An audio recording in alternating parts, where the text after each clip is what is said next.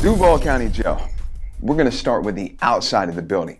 To begin with, this thing is shaped like a pair of handcuffs. I'm talking about it's got two towers that are shaped like rings. And then it's got a centerpiece in the middle where it's got the elevator shaft, all the officer stations. That's the exterior of the building. So picture just a humongous 10-story high pair of handcuffs.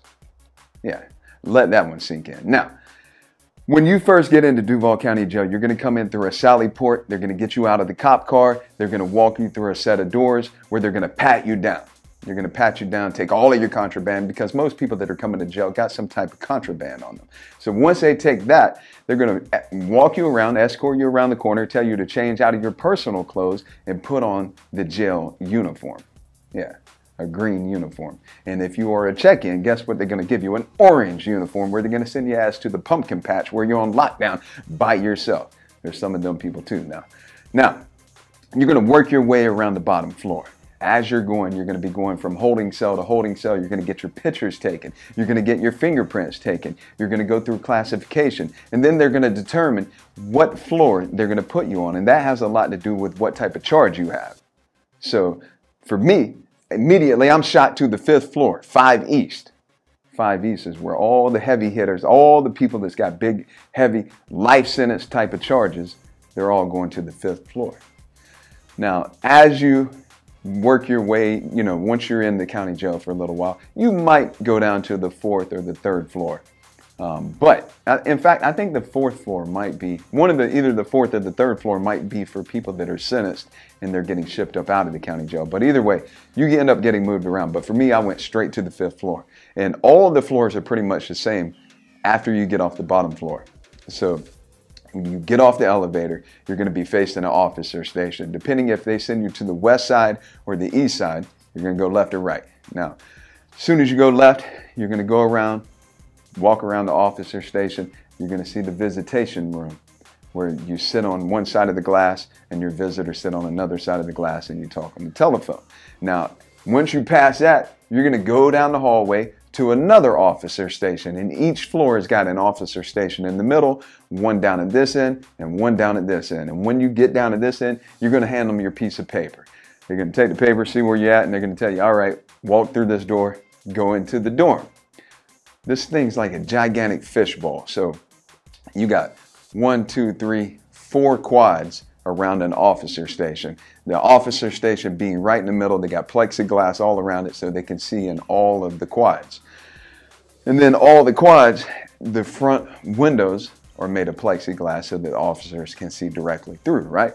But trust me this, when you get into Duval County Jail and they say you're going in 5 East 1 or 2 or 3 or 4, and you walk through this door, when they pop that door, they hit the buzzer and you enter into the dorm, one thing the officers are not doing is watching.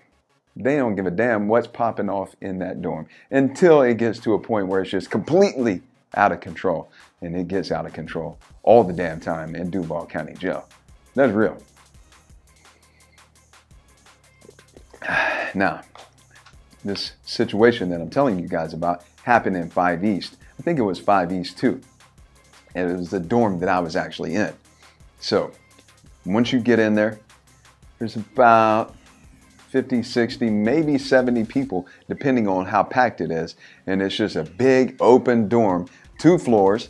So you got cells on the bottom, a shower in the middle, cells above that, and they're all 2-man cells. They used to be, I heard that they've now welded another bunk and made it 3-man cells. So not sure on the exact numbers, but when you walk in here, you can just feel the tension in the air.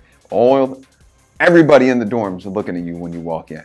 They're looking at you, trying to read you, seeing how you walk, seeing if you walk with fear, seeing if you're looking like, oh man, like a deer in headlights.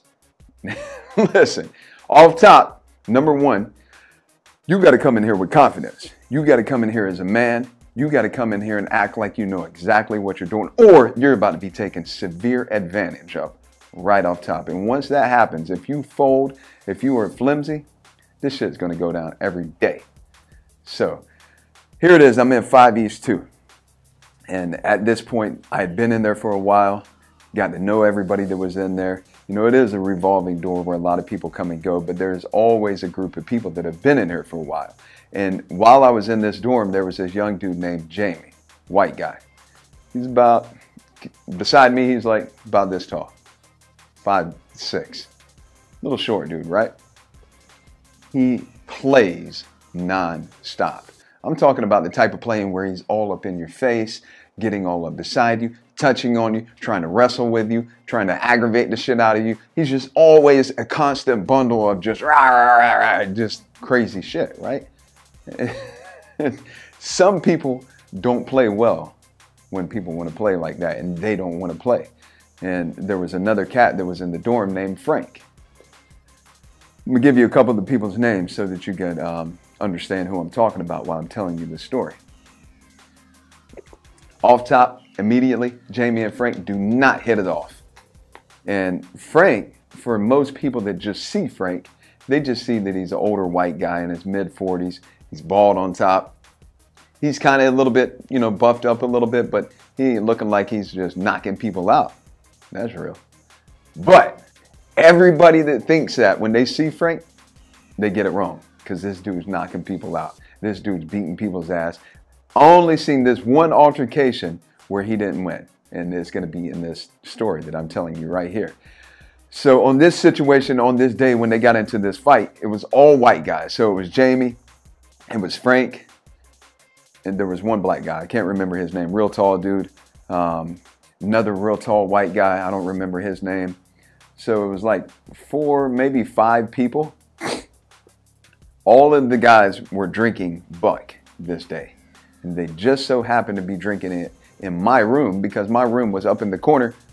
In fact, my roommate was one of the guys. I forgot about that. He was one of the guys. So they're drinking in my room, right? They're hanging out up there. My room's up in the corner where the officer cannot see in that room at all. They got to actually get up, come out of the officer station, and look up in that corner. So it's a perfect place to do whatever it is that people want to do, that they don't want the officer to see what they're doing, right? Now, on this, Jamie's already wild, already up in your face, already just causing problems with people all the damn time. And Frank used to tell him, man, stay away from me with that bullshit. I don't like you. I don't mess with you. We ain't going to hang out. We ain't cool. Frank told him just straight up. That's how Frank was, straight to the point. But now here it is. They're drinking this Buck. And Jamie, he's not thinking straight. So I remember we're down here on the railing. We're like leaning against the railing. It's a real tall rail in the dorm. So you could be upstairs leaning over the railing, looking around the dorm, seeing what's going on. Just chopping it up, talking. And it's me and Frank standing here, right? So I remember Jamie comes down there, and as he's walking down the rail, you can see him. He's walking down the catwalk. I mean, you can see he's just walking kind of cocky. Like, it's just, what is this dude up to?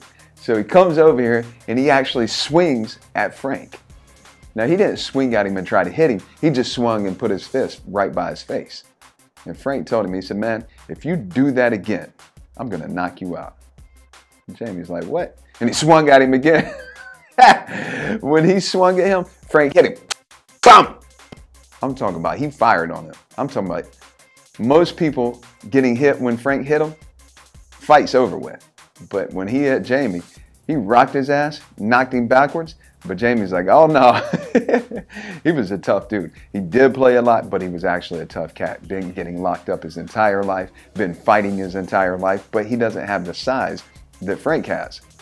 So he comes back at him. Now, what you got to realize why this turned into the craziest, wildest fight that I had seen in the Duval County Jail was because all of these guys that were drinking Buck, they had made a pact that day that, look, if anything pops off, we ride together, no matter what. And they did.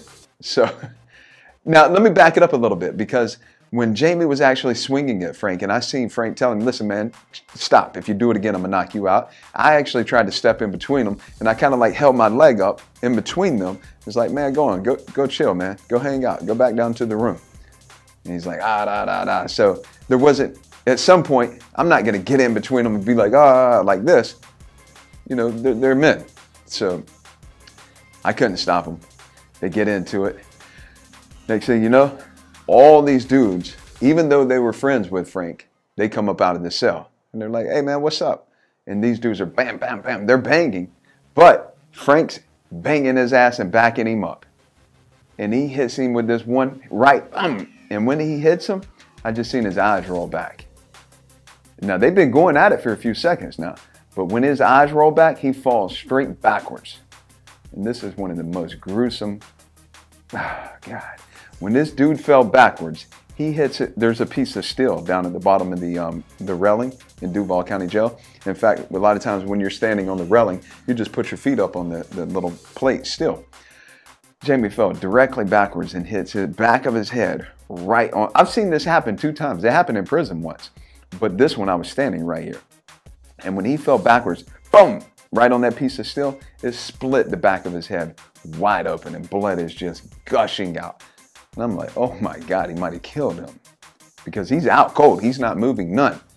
And there's just a massive amount of blood just coming out of his head. The blood's rolling over, pouring over, like off of the catwalk downstairs. And all these dudes come out of the cell and they're like, what?